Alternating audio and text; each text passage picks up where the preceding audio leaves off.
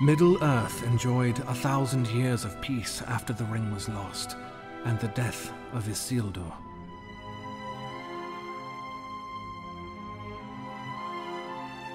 But Sauron was not dead, only cast to the shadows.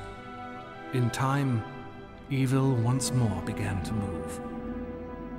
Arnor, the North Kingdom of men, ruled by the heirs of Isildur.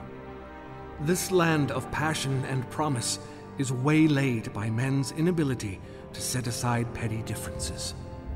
And so it was that civil strife weakened the Dunedain and broke the land into 3 realms. Rudor, the smallest and weakest of the Dunedain kingships.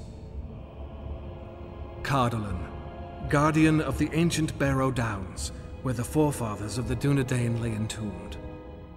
And Arthedain, the most powerful of the northern realms, still ruled by Isildur's heirs from its capital at Fornost. It was during the reign of the 8th king of Arthedain that evil began to multiply in Angmar, a twisted, frozen land that lay north beyond the Etten Moors and home of the Black Númenóreans. Among them, a sorcerer of great power arose, known only as the Witch King. He has taken up his iron crown for a single purpose: to destroy the Dunedain and their kingdom of Arnor.